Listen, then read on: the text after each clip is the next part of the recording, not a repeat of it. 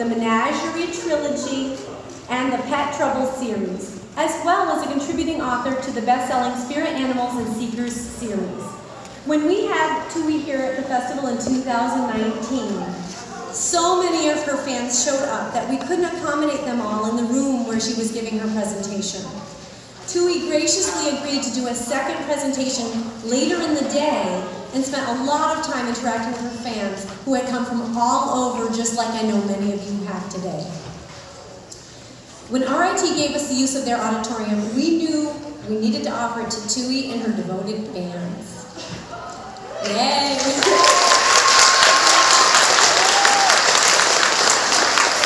We hope you enjoy the presentation and then stay afterward to have books you've purchased here signed by Tui on stage.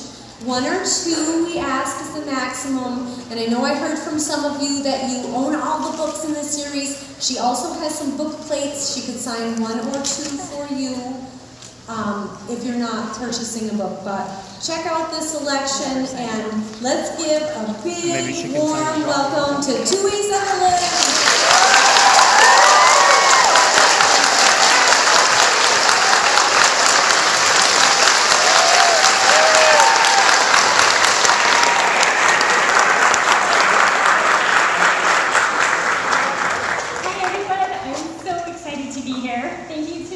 To the Rochester Children's Book Festival for having me. It's so awesome to be back and to get to see all your lovely faces in person instead of just me talking to my own face on a Zoom the way I've been in the last couple of years.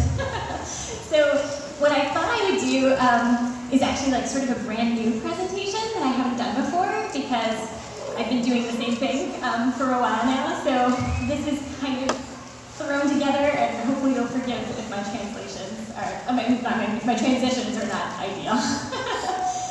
But I thought it would be kind of interesting, especially because my usual presentation is for kids who maybe haven't read all the books, but how many people here have read all the books? Okay. That's amazing, and awesome. And so what I'm hoping is to tell you some stuff that maybe you don't already know about them. So it's called 15 Things You Might Not Know About Wings of Fire. I was like, this will be awesome, I'll do 1 per book. And then I was like, dude, you wrote 15 books. Actually, there's more, but I'm gonna stick to the core 15. And so now I have to come up with 15 interesting things to say, but hopefully it'll all kind of do that. And then at the end, we'll have time for questions. And if we have more time, I might be able to redo something, but we'll see how this goes. All right, so I'm gonna start at the beginning. When they were 8. So, something I have talked about a little bit is that when I first started the Wings of Fire series, I spent a lot of time figuring out the world, the setting, the different tribes of dragons. And what I knew for sure is like there's going to be a giant war between all these dragon tribes, and there's going to be a prophecy that says these little dragons, 1 from each tribe, are going to come together and save the world. And so I was like, well then I gotta have 1 dragon from each tribe, so that's 7 dragons. And then wouldn't it be cool if one of them was twins? And so there's gonna be 8 main characters, no problem. And my editor was like, that is a lot of people in every scene to me, because like every time anyone does anything, I have to have 8 different like characters comment on it. And she was like, I don't know if we can follow all of them. And I was like, I know the kids can, but you're right, that'll make the book like half again as long. So I narrowed it down to our core 5. But then I had to decide who to leave out, right? So I got rid of the Ice Wing, partly because I hadn't fully figured out his personality yet, but his name was Winter, actually.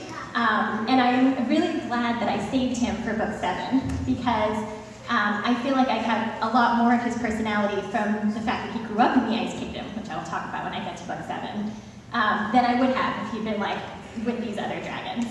And then the twins were Carol and her brother, who at the time I was going to call Ember. And I was like, wouldn't it be amazing to have these twins where one of them has like sucked all the fire out of the other one, so she has too much fire and he doesn't have enough. And so I loved that idea, but I also like couldn't really fit them into the story. And so I saved her for later. So that's why she shows up later in the book. She's not in the prophecy anymore, but I think she's pretty important anyway. So yes, that's just like, I actually wrote the whole first scene of them all hatching and Clay coming out first and like helping all his fellow dragonettes out of their eggs and all of their different reactions to being underground in this cave. And then just went back and rewrote it again. And then actually didn't even use that scene in the book. It does show up in the graphic novel, the very beginning of this, I think it's this one, where you actually see them hatching, you see the Guardians' reactions to it. Book 2, the beginning of animus magic. So, people sometimes ask me where animus magic came from, and it's funny because I know they mean like in the world, but as a writer, it came from like a throwaway line in book 1, where I was like, the little dragons, a couple of them, have escaped from this cave where they've been trapped underground, and they're trying to get back into the cave to rescue their like siblings, basically. And they get to the door, they go down this tunnel, and there's a giant boulder blocking the way. And I said to myself, well, why can't they just roll the boulder aside? Like, what's going on here? So I had them have a little conversation about, like, how do we get through the door? And, like, why can't we get through the door? And one of them said, oh, maybe it's enchanted. And I was like, yeah, what if it's, I don't know, animus magic? And then I had the other dragon say, no, there's no animus magic anymore. Like, all those dragons, that's like an old story. Like, they're very, very rare. So I was like, oh, that's just like a fun little detail I'll throw into book 1. And then as I started writing book 2, and I realized I wanted it to be a murder mystery, I was like, wouldn't it be cool if the answer to the murder mystery had to do with the animus magic, and there was actually still animus dragons in this world?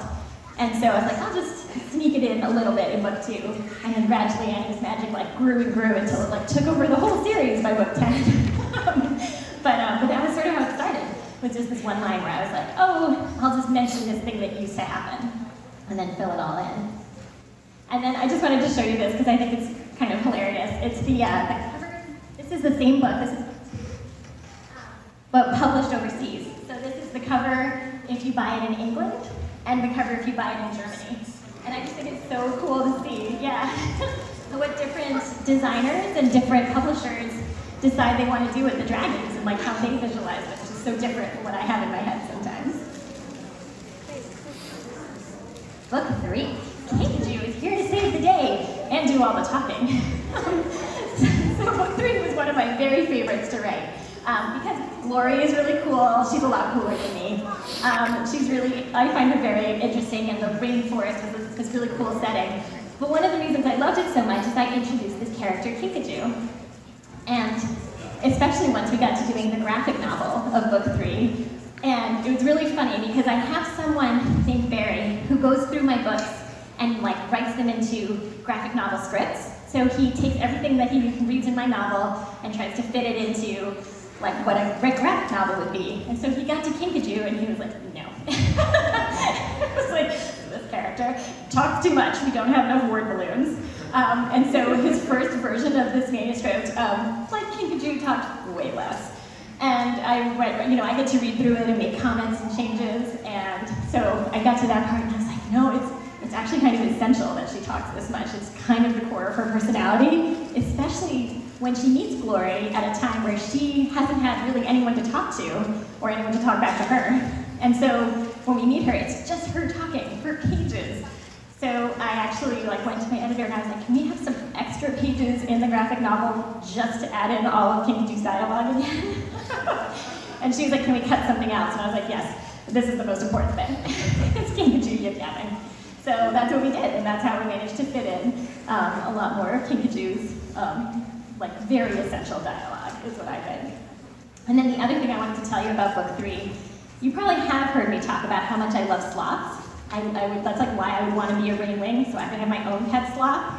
And so one of the coolest things that I've gotten to do in the last year is, for my son's 10th birthday, we went to the Bronx Zoo and got a private meeting with a sloth for my son.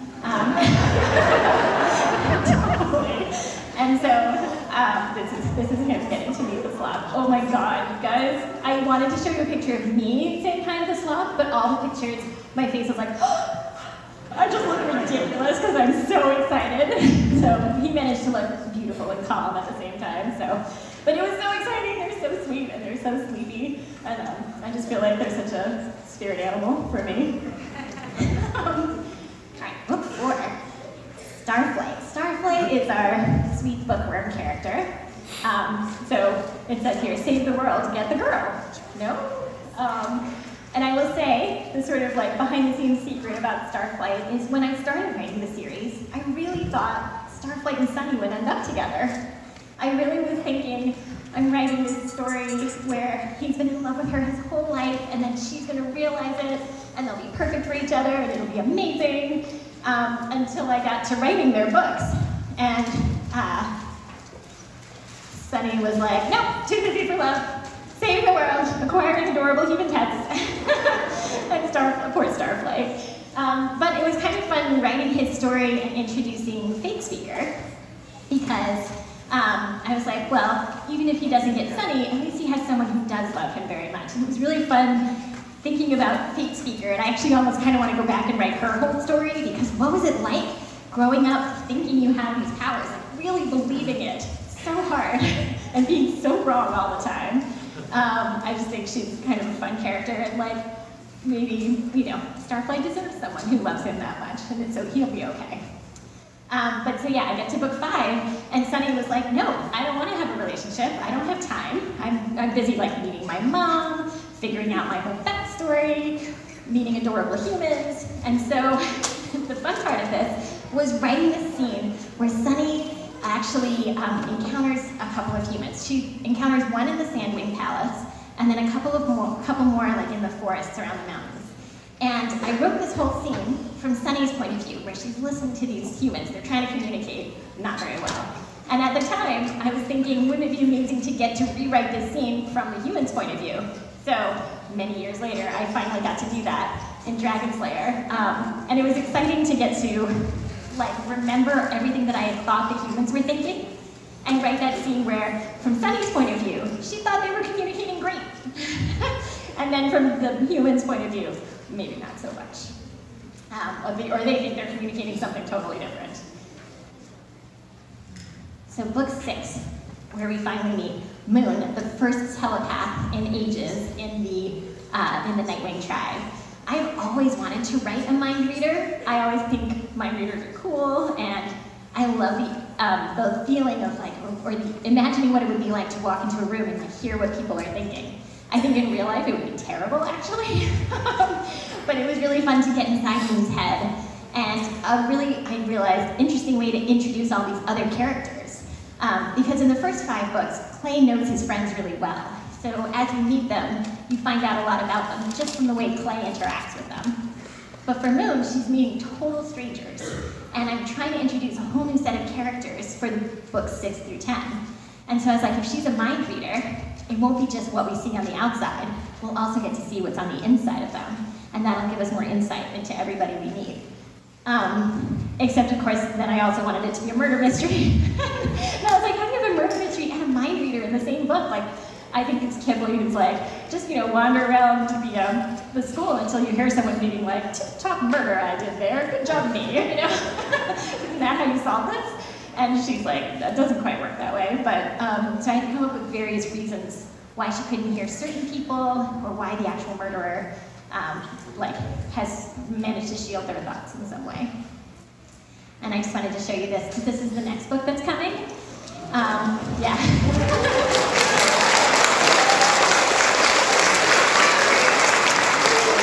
I'm excited. This will be out at the end of December, so it's coming really soon. It's book 6, it's a graphic novel. And I think they did a really great job, Mike and Marta and Barry, like pulling it all together. It's a hard one. When Barry started it, he was like, oh my god, telepathy, are you kidding? He was like, so more word balloons in every scene? And I was like, yes, just skip the art and just have it be all word balloons. He was like, no, that's not gonna work. But Mike does an amazing job. I can't wait for you guys to see it. I just got my own copies at home, so it's like all shiny and new in my house right now. Book 7, a whole kingdom of tiger bombs.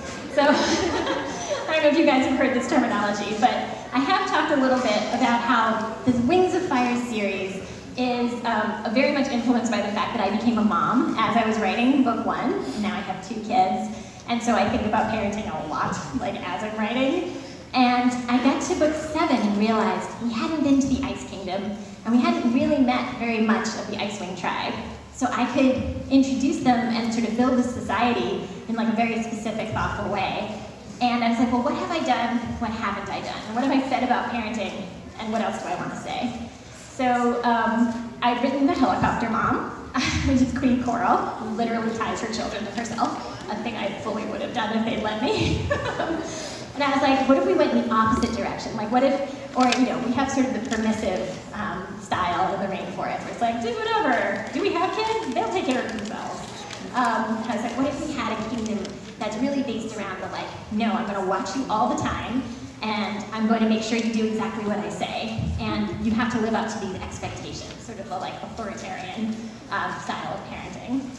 And so that's where I started thinking about this tribe, about how they are constantly being compared to each other, and what it's like to live somewhere where it's just really competitive, and you know, every day you're like, where do I fall on this list of like the best dragons in the tribe, and how stressful that would be, right? So that was sort of my beginning of my thinking about building the Icewing Kingdom. And then we get to Peril in book 8. So a thing that a lot of people don't necessarily know about Peril is that my original plan was to kill her off in book 5.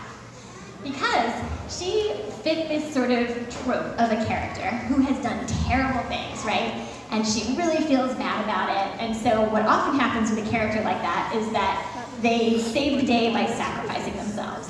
I read lots of books like this, and I don't know that I had thought about it consciously as I introduced her, but as I got closer to book 5, I was like, probably the solution is Peril sets something on fire and immolates herself or something. But I kept getting letters from kids, who I think were really, really smart, who were like, don't kill Peril. And I was like, I think they can tell. They can tell that she's that type of character. They're like, please don't kill her. We love her, we want her to live forever. And I was like, yeah, I kind of want her to live forever too. And I am so glad that kids wrote me those letters, because instead of killing her, I saved her, and I kept her for book 8. She has her own entire book about solving all your problems by setting them on fire. I'm really, you know, trying not to do that so much anymore. And it was so much fun to get inside her head. This is one of my favorites of all those books, because you know, she's just such an interesting, weird, sort of crazy character, but she's working through it. She's trying really hard to be a better dragon. So thank you to the kids who wrote me those books. I mean, those letters. All right, book 9. It says here, breathtakingly uninformative, because that's what Kibley says about Turtle's messages. If you guys remember, those of you who've read these 2 books. So books 9 and 10 actually sort of overlap in time. So in book 9, we have a dragon named Turtle, who sets off on like a quest kind of to follow this like scary dragon. And then in book 10, the dragon who's left behind is trying to figure out what's happening from a distance. So they have these tablets that one of the dragons has enchanted, where you can write a message on one and it'll appear on the other. And the reason for this animus magic is I was like, what's the like most like small and apparently useless magic that I can come up with? And I was like, it's like when I'm in the shower and I want to write down a note that an idea I've had for a book. Could I like have something where I'd write it down and it would appear somewhere else? And I was like, so that's something Turtle would come up with, like just very small magic, but Kibley's like, we can use this. But it doesn't work both ways. Kibley can't write back to him. And so it was really fun writing these 2 books. And first of all, writing Turtle's book, where he's sending the messages. And he's like, oh yeah, this is really helpful. I'm totally sending Kibley like lots of good information. And then in book 10, it leads to, you get to see Kibley receiving the messages and being like, what else? Where's the rest of the information? Are you serious with me? Including, like, this is one of my favorite scenes, where Kibley's like, I know. He clenched his talons and tried to calm down. Turtle's the one I really feel like yelling at. Turtle? Said Winter. Isn't he the dragon in distress here? Yes, but, said Kibley, if you're going to send out a cry for help, shouldn't it be a useful cry for help? With any information in it? Such as maybe, for instance, where the moon's blasted camel-licking Night Kingdom is? Oh, Winter said, looking at the message again. You're right, he doesn't mention that. How are we supposed to rescue him? Kibley cried, flinging his front claws in the air. When we can't even find him. Why hasn't he sent me a message in 3 days? Just, hey, off to the Night Kingdom, 2 goals, and then, oh no, Ack, I'm trapped in the Night Kingdom, and nothing in between. Poor Kibley. it's hard to be the friend with all the ideas. So it was really cool, like getting to write these overlapping stories, and again doing that like from one perspective, you think something is happening, and then from another perspective, how they're actually reacting to it. And actually, I spent a long time trying to figure out who should get books 9 and 10, because I knew my 5 main characters for books 6 through 10, but I didn't know whether it should end with Turtle or if it should end with Kibbley. And I went back and forth about like, should it go Turtle Kibbley or Kibbley Turtle? And I ended up deciding it should be Kibbley, who's the hero of book 10, because the whole arc of books 6 through 10 is about like what you do with your powers, right? What you do with the things that you've been given in your life. So it could be animus magic, it could be Peril's fire scales, and you know, people trying to control it, but you deciding for yourself what you want to do with the magic. But it's also about what if you don't have any powers, like Kibbley. So I felt like he was the right dragon to end this arc on. So what it says is, with no power also comes great responsibility. So Kibbley's the kind of dragon who wishes he had magic, but even if he doesn't, he still wants to save the world and do his best to change things to make the world a better place. And then I started planning the last 5 books. So far, don't panic. So book 11 takes place across the ocean, and this was really fun because I got to sort of start over with the world building. I got to start planning what kinds of dragons would be over there, what's their whole history, and what I did know about them is that there's a dragon there who arrives like on their shores who can see the future, and like not just any future, but all the futures. And she can tell what's going to happen just by thinking like, okay, if I make this decision, oh, this is what happens next. So I kind of built their whole history around Clear Sight and her arrival on the continent. And then I wanted to show you, this is my terrible map. I'm always telling people I can't draw, and I'm like, here's some evidence. This is what I drew for the original like Pantala map, so I could send this to Scholastic and be like, they could come back with a real map, like a beautiful map, yeah. I was like, yeah, that's better, let's put that one in the book. But it's really helpful to have a map like this. I can plan out where everything is and figure out like how everything is connected and what's going to happen. And part of figuring out the tribes for the books 11 through 15 was thinking about like what could inspire them. And I started thinking about insects because I hadn't really done anything with insect names before. There's so many good choices. And so I did some research, and I was like, what if I had my gentle tribe of like the butterflies and the moth names, and then I had my sort of scarier tribe that has like the other insect names. And one of the very first names I came up with was Cricket. And I get so excited because I was like, I love Cricket. Like, what a cute name. My favorite magazine when I was a kid was called Cricket. It's still around now. I love it. I would get so excited every time we got one. And so I was like, this is perfect. She's going to be adorable. And then for my research, I watched a documentary called Life in the Undergrowth, which is about all different kinds of like creepy bugs and all the different things they do. It was great for giving me ideas for the dragon's powers, but also terrifying because I'm already scared of insects. And you can see in my notes, there's one scene where they start talking about these giant crickets that actually can climb trees. And in my notes, I'm like, oh, what an interesting cricket. Wow, that's really big. Where is it going? Why is it climbing that tree? Oh my God, there are baby birds up there. Oh my God, stop, no, screaming. Screams for the rest of the page. So, turns out, there are also terrifying crickets. I did not know that. I was like, no, I'm gonna just keep in my head the one from the magazine who's adorable, and apply that to my cricket who's not terrifying and would never eat a baby bird. Oh, and then I wanted to share this because after I'd written the books, we got a new puppy who started off small and has gotten bigger, as you can see. So she's the black and white one. The white one is Rainbow Dog, who is, he's about 6 now. He was named by my children 6 years ago. We call him Bo for dignity.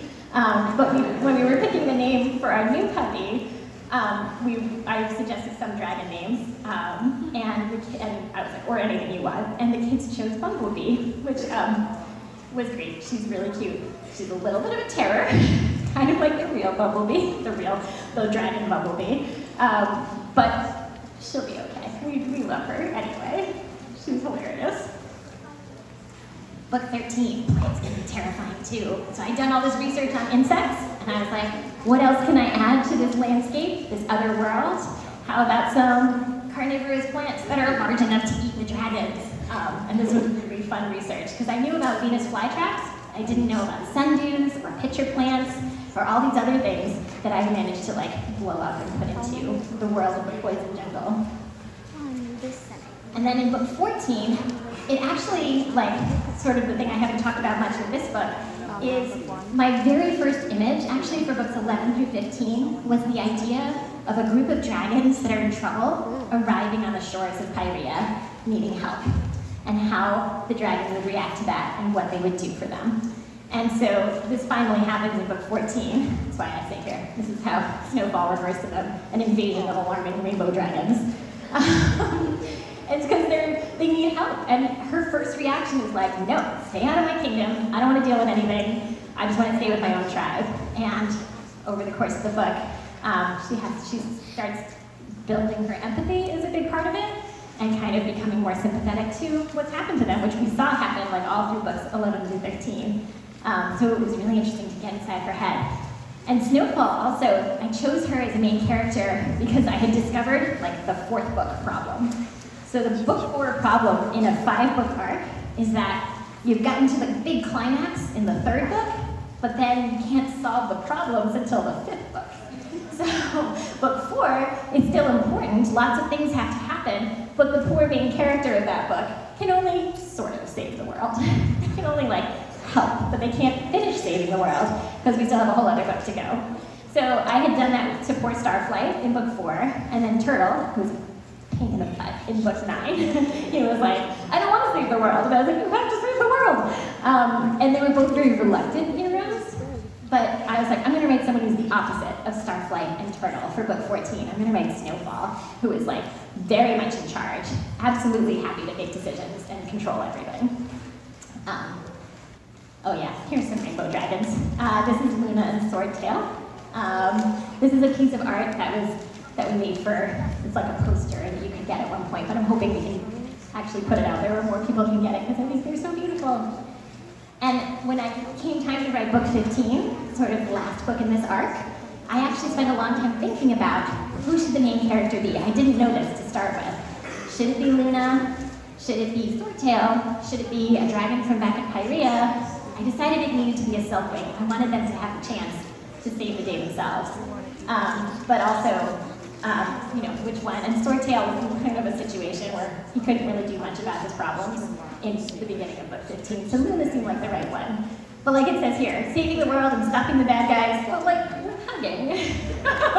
Luna is kind of a character who I was trying to bring together the themes of the whole arc, where it's like, Blue is our book 11, really gentle, sweet dragon. And then book 13 is Sundew, who's this like ferocious, like, let's fight the bad guys, let's stop them, like the resistance dragon. And I was like, how do I bring them together in Luna? Who's like, yeah, I want to stop the bad guys. I feel very strongly about this. But also she's like, just a hugging kind of dragon. She like really wants to solve it in like a gentle, kind way. So that was really tricky, honestly, writing this book and figuring out her character. But I'm really happy with how it turned out. And it was fun to get into the all the different human characters in this book too. I'm hoping one day maybe I can get back to what it was like to be them and like tell it from their side of the story. Oh my god, I just keep talking. Okay. So, can I ask someone what time it is? 11:30, okay. 11 o'clock. I like how I was like, that sounds great, I'll just keep talking. All right. Would you guys be up for me reading you something?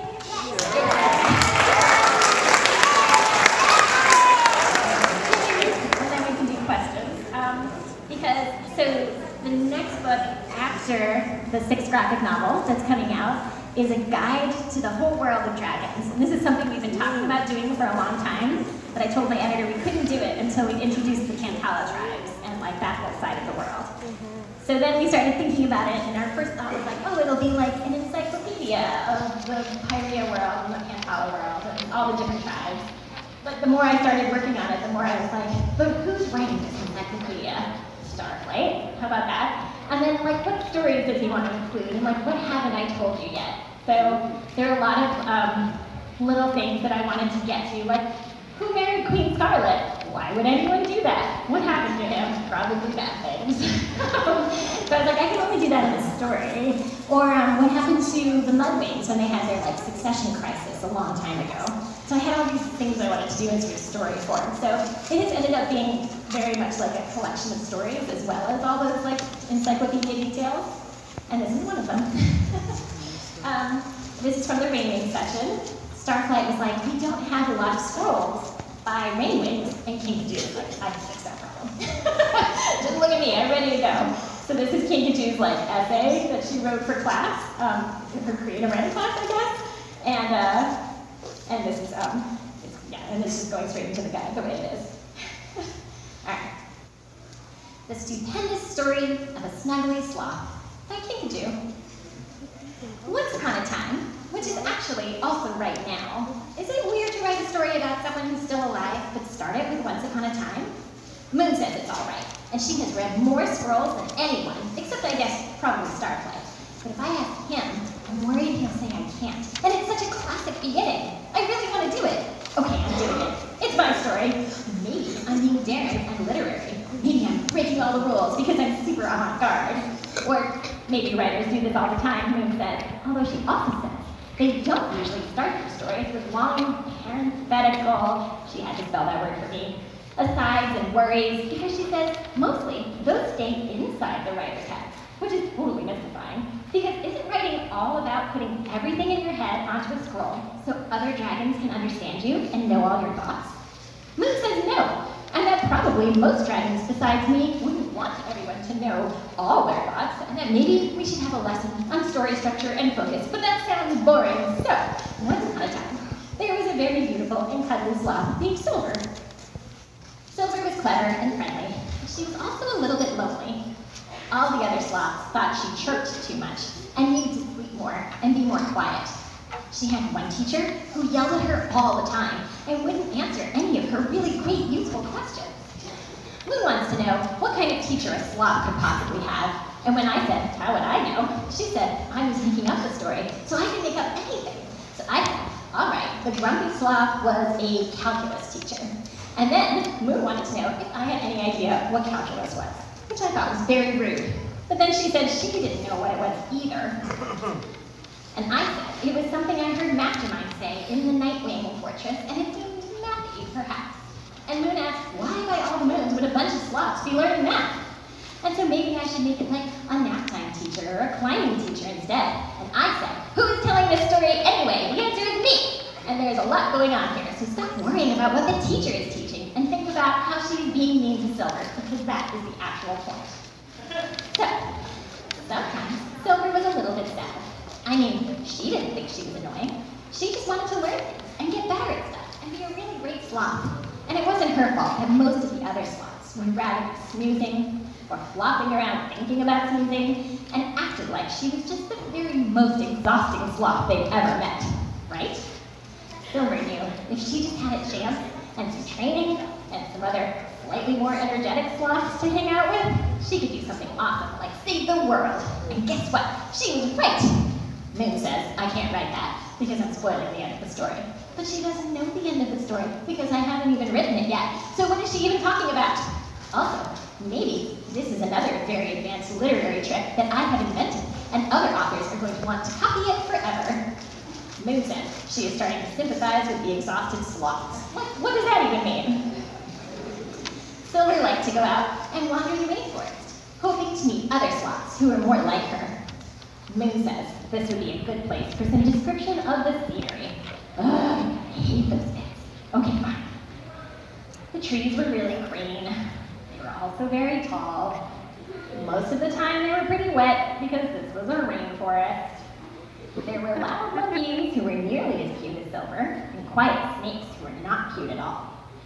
The wind went whoosh whoosh, and the trees smelled like wet leaves. Is that enough scenery description? Moon says she is trying to write her own essay over there, in which case I ask you why she asked me to read aloud each sentence after I write it. And now she's saying she did not ask me to do that, which, I don't know, I'm pretty sure I remember her saying something like that. She wants to know if possibly I misinterpreted the conversation where I said, I'm going to write a story. And she said, That sounds great. Please do not read me each sentence aloud after you write it. I don't think that's what happened. I think her mind reading is cluttering up her brain and she just imagined it, that's what. One day, Silver was exploring a part of the rainforest that was full of dragons. Some sloths said it was dangerous to go near the dragons in case they got hungry, but Silver was quite smart and had noticed that several sloths had pet dragons, so she knew they were really probably easy to tame and not as bitey as they looked. Moon does not like the word bitey, which she says is not a real word. But if it is a word I can say out loud and you know exactly what I mean, then how can it not be a real word?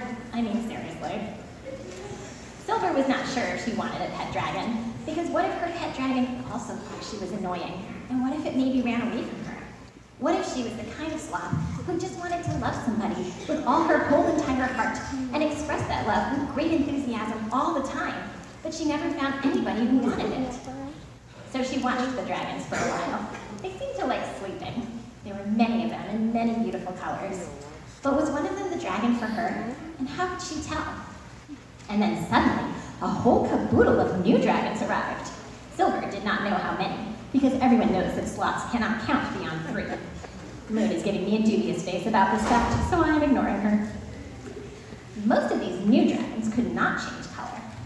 There was a big, hungry brown one, a small, happy yellow one, a pretty big, loud blue one, a wounded, sad blue one, and a super intelligent, wise, noble, generous, brilliant black one who was clearly destined to be an excellent teacher who gives out top grades to students who work really, really hard, even if their spelling is not always exactly totally accurate. Moon says we are not supposed to burble compliments all over the dragons who are grading these essays. But if I were a teacher and I had to read 35 endless scrolls by my students, and you knew some of them are going to be super boring, then I think I would be delighted to come across an occasional nice and obviously true remark about myself. Now she is pointing out that Webbs is also one of our teachers, so just in case. A wounded, sad, very fascinating, and definitely never boring blue one. But the important part is that there was another dragon with them.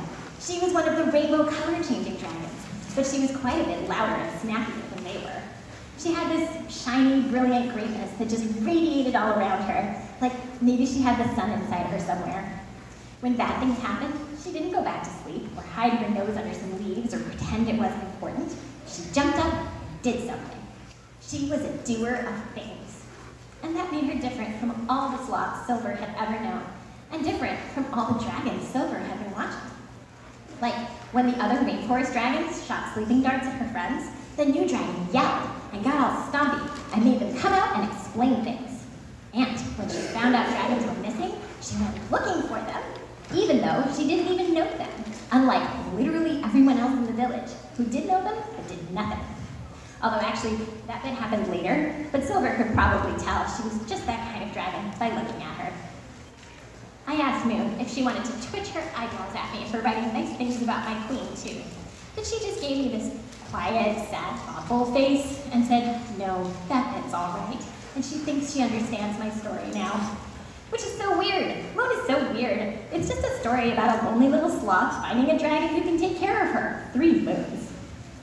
So, Silver followed the new dragon, whose name turned out to be Glory, all the way back to the rainforest village. And she watched until Glory fell asleep. And then she carefully, slowly inched her way up the dragon's shoulder.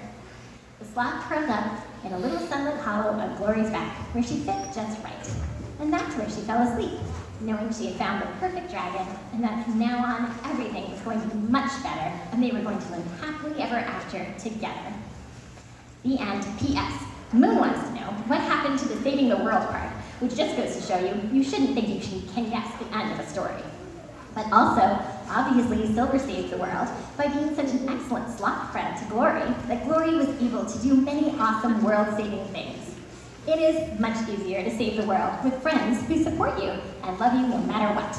Also, I ran out of room on this scroll, so I figure I should end it here. Moon says she is shocked and can't imagine how that happened. Like, hello, this is my very first story. And plus, besides, I have decided I am a writer who shares all of the thoughts in my head. Plus also all the conversations around me. It is a literary style choice thing, and I think other rainwings will appreciate it. Thank you very much.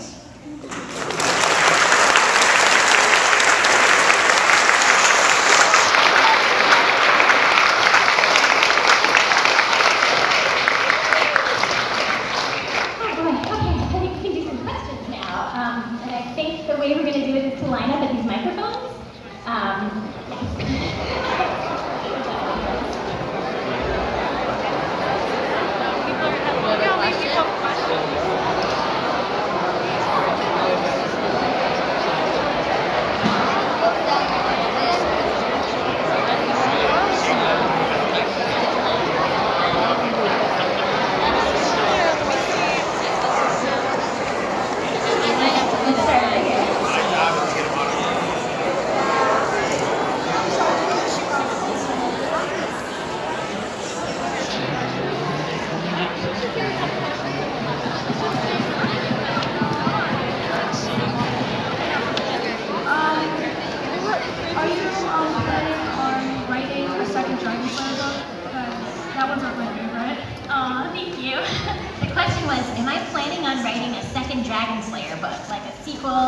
To what happens to those humans. I really want to. That's definitely like close to the top of my list of what I want to write next, because I did leave it in kind of a like what happens place.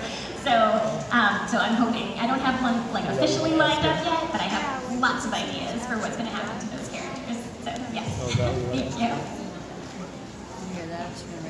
What's your favorite Wings of Fire book you've ever written? Oh wow, what's my favorite Wings of Fire book I've ever written? Gosh, I really loved writing book 11 because it was like setting up a whole new world with a lost continent. I loved writing book 5 because Sunny was like really easy to get inside her head. Oh yay! And then book 8 was also really fun because Peril is so different from me. It was like Sunny's very similar and Peril's like the opposite. So those were both fun. Yeah, you're welcome. Let's do one over here. Oh, why didn't I write a book for Kinkajou? Yeah, I get this question a lot, actually. I love your shirt, by the way. There's like a bunch of reasons. So the main reason, I guess, is that she's in so many of the other books, and she gets to help save the world like all the time, that I don't know what her own story would be. I'd have to come up with something that's like, what is she doing? How else could she save the world? Like, she's done it so many times. And what would she need to change? Like, most of the books are about like taking a character and having them sort of learn something, like, or change in some way. But Kinkajou, I like her the way she is. So I'd have to figure that out. But I do get that question a lot, so I do think about it. Let's do one more over here. Are you planning to write another main book 16? Am I planning to write like a book 16, like another arc? I have to figure that out. So I have a lot of things I want to write, like, in Wings of Fire. I want to write the scene where Sky and Peril finally meet each other. I want to tell you what happened to Umber after book 6. I want to like just get all the baby dragonettes together and have them like interact. Like Bumblebee and Mink and Autolet, Peacemaker. I think it would be really interesting to have them scene together. So I don't know yet exactly what's coming next for Wings of Fire after the guide, but I know I'm not done with Wings of Fire, so I just have to figure it out. Are you going to write a book about the Scorching? Ooh, am I going to write a book about the Scorching? Have you read book 15? Yeah. Okay, so book 15 was kind of my first chance to really tell that story. And so that's why I included so much of it in there. There's a little bit about it in the guide, but not much more than what's in book 15. And then, I don't know, it would be interesting to write like what it was like to be a dragon then, right? I think I don't have a specific plan for it, because I feel like I've kind of told that story. So I'd have to figure out like what would be the most interesting thing to write. Like, what's it like to be the queen that pulls all the tribes together? Yeah, I think it could be interesting. Why did you write a book about dragons? Oh, sure. Why did I choose dragons at all? Yeah, that's a great question. So I've always loved dragons. I think they're so cool. It feels a little bit like writing a series where every character is a superhero because they can fly or they can set things on fire. And when I was a kid, I read a lot of books about dragons. My favorite was a book called Dragon Song by Anne McCaffrey, where this girl discovers like a clutch of eggs, and they're not exactly dragons, they're tiny, so they're called fire lizards, but 9 of them bond with her and follow her around everywhere. When I was a kid, I was like, that's what I want. I want 9 baby dragons just everywhere with me. And so that's one of those, like how it started, like my love for dragons. But I wanted to then flip all the stories I read and tell them from the dragon's point of view. So that's kind of how I got started. Yes. What's your least favorite character that you created? Like you created it and you're like whirlpool and morals here. Like you just created it like I don't like that. That's a great question. Who's my least favorite character that I've created? And the examples were Whirlpool and Moralseer. They are pretty terrible. I mean, Whirlpool, I think like those kind of smug know-it-all characters, like I often have trouble with. I would say actually the Dragon Mancers in Talisman and the Dragon Slayer book might be my least favorite. Like, when I started writing that series, I was like, it's going to be awesome because I'm going to write it from the point of view of a girl who gets thrown out by these terrible men, and then a dragon, her just going to meet a dragon and it's going to come back and eat them. Ha ha ha ha. Except then I wrote the book and I was like, oh, Sky does not want to eat anybody. He's not a really like vengeful type dragon. So that didn't quite work the way I planned, but they're probably my least favorites. Will you write any books featuring like the next gen dragonets, like Bumblebee or Ocelot, when they're older and like kind of like Clay's age, and they could go on and like have their own relationships and own stories? I think that would be really cool. It's hard because I want to write them at the age they are now because they're so much fun to write at this age, but you're right that like the bigger stories would be when they're a little bit older. So I have to figure out like, I've started writing something where they're really young still, and they're on this like mini adventure together, and I need to decide like, do I age them and have them do this later when they're older, but they're so much fun at this age. So that's a good question. I don't know yet. Why did you make Darkstalker so much darker than all the other books, like with the sea wings and what happened to Arctic? Yeah, that's a good question. Why did I make Darkstalker so much darker than the other books? I think because all the other books are young dragons like who want to save the world, who are learning how to. And with Darkstalker, it's the opposite. It's like the descent into darkness, right?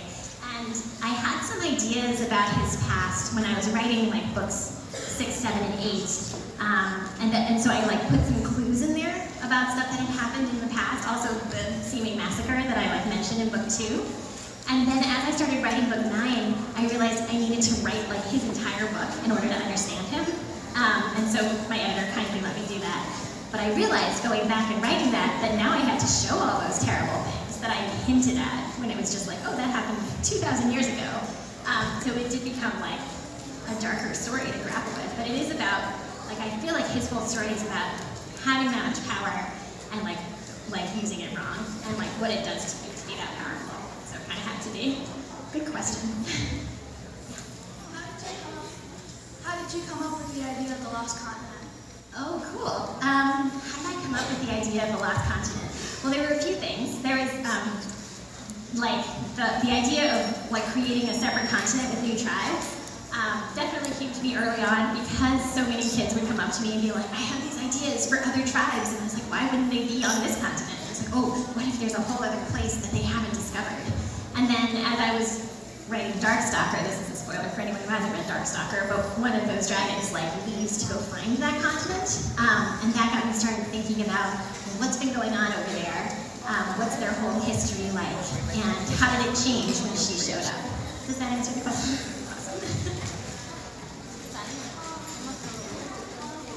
Like anemone, like will you like make a kind of like a different arc, like where she's grown up and there's like tsunami or like anemone takes over as queen? That would be really interesting. Like what happens to Anemone next? Because she's been through a lot already. I think she is someone a little bit like Carol, who's like done some bad things and needs to kind of work through them a little bit, but also like is still really young and could do a lot of great things in her life, I think. So I haven't planned a story for her, but I would love to get back to her and see how she's doing, like in the next book for sure. That's a great question.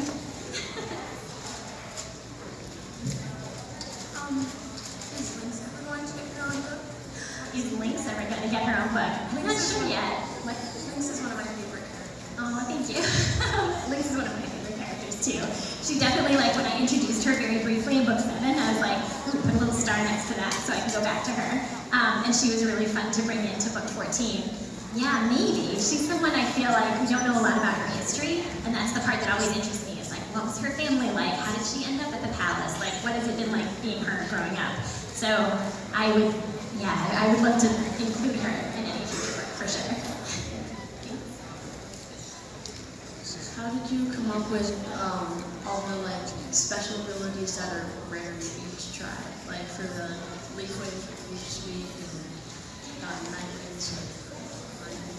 Sure. How did I come up with the special abilities for each tribe? Yeah, good question. I thought about it a lot. I did a lot of like, what would they all have, like from their habitats, like the scorpion tails in the desert, and then what could some of them have that would make them different from the others, and like would be a power that they have to learn to work with. I guess especially the leaf speak. I was thinking about sundew, and I wanted there to be like, I wanted the leafways to have something that made them sort of like special compared to the other tribes. And so I thought, well, what could it be? Could it be like growing plants, and like what could you do with that? Like how could that be a power? So I don't know, I guess I just thought about it a lot. And with the night wings, I was like, I'd love to write a mind reader. Wouldn't that be fun? And terribly complicated, apparently.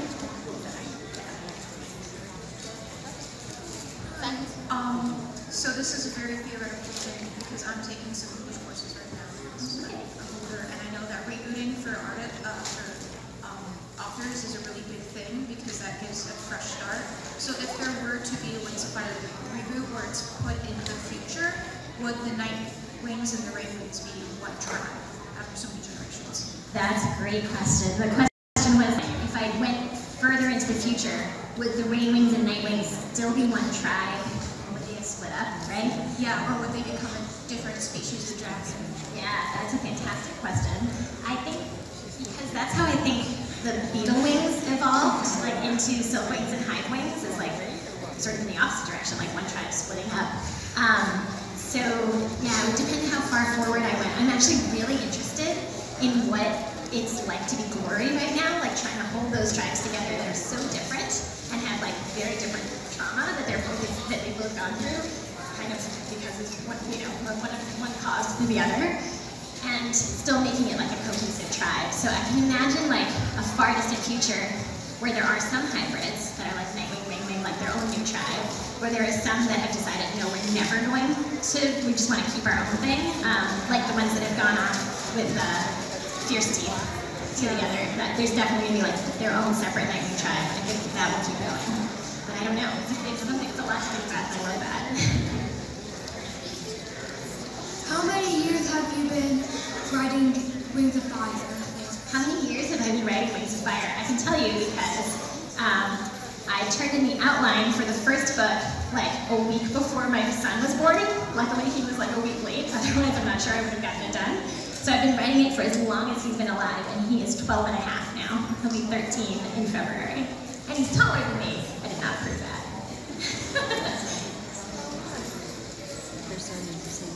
Now that you've completed the book, are the tribes gonna cross over and get resources to each other, or are they gonna like go across the water? Yeah, that's a great question. Are the tribes going to start like crossing the ocean and interacting with each other more? I really want them to.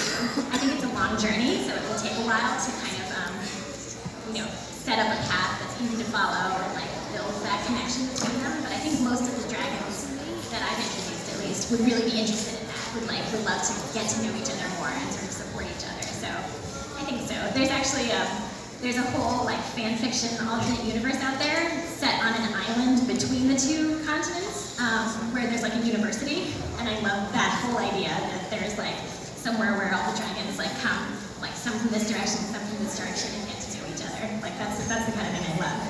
So yeah, hopefully.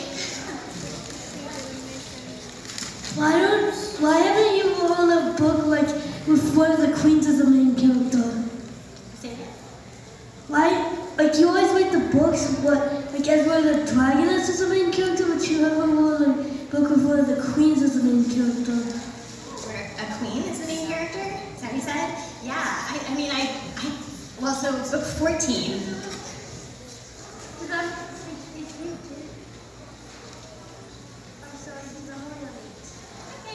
Oh, okay, so that's all right. Without giving you any spoilers, I will say book 14 is from the point of view of a queen, and what it's like to be like the youngest queen of her tribe. And what It's not like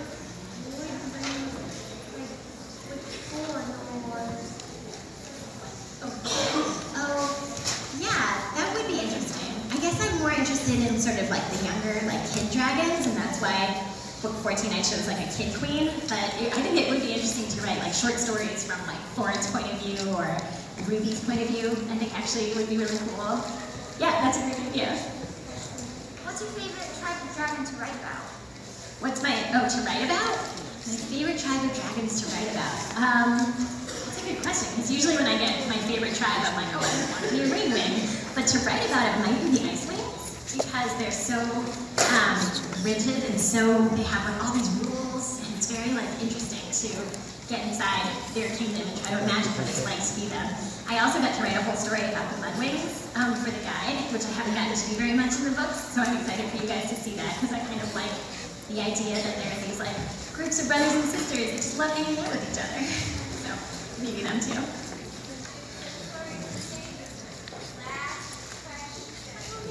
Or maybe two, maybe two. Okay. So, how long do you plan on doing the book series? Do you plan on making them go into the future? Good question. How long do I plan on doing the series and like when I go into the future? I'm still working that out because I have things I want to write that are actually not Wings of Fire as well, but I don't want to leave Wings of Fire completely, so it's a matter of figuring out like, can I fit in this other book and then go back to Wings of Fire, and like how far ahead do I jump? Like I feel like they've been through a lot in the first 15 books. Maybe it would be a good idea to give them like a few years off from like seeing the world all the time. So yeah, I'm not sure yet, but I think they're Alright, can I do last question? Oh no!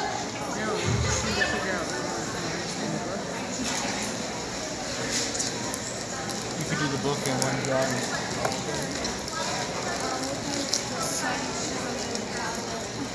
Oh, okay. Daddy the way with you. Maybe she could sign too. Those two. But they have to be quick because there's lots of children. The short answer is because I wanted to do it so that I can get her in instead of working into it. Do you want to ask your other one? Or actually,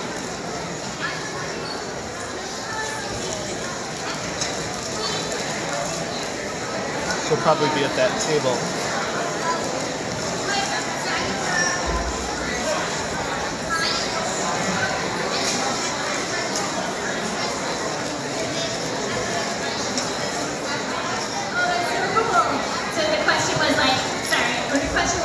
about new tribes of dragons with a couple of really awesome ideas. I have some things that I would like to maybe work in one day. I hadn't had either of those ideas, but what I always like to say is I hope you'll go write some of it yourself. Like I love fan fiction. I love that people are out there writing their own tribes. So if you're really excited about that idea, write it. I think that was really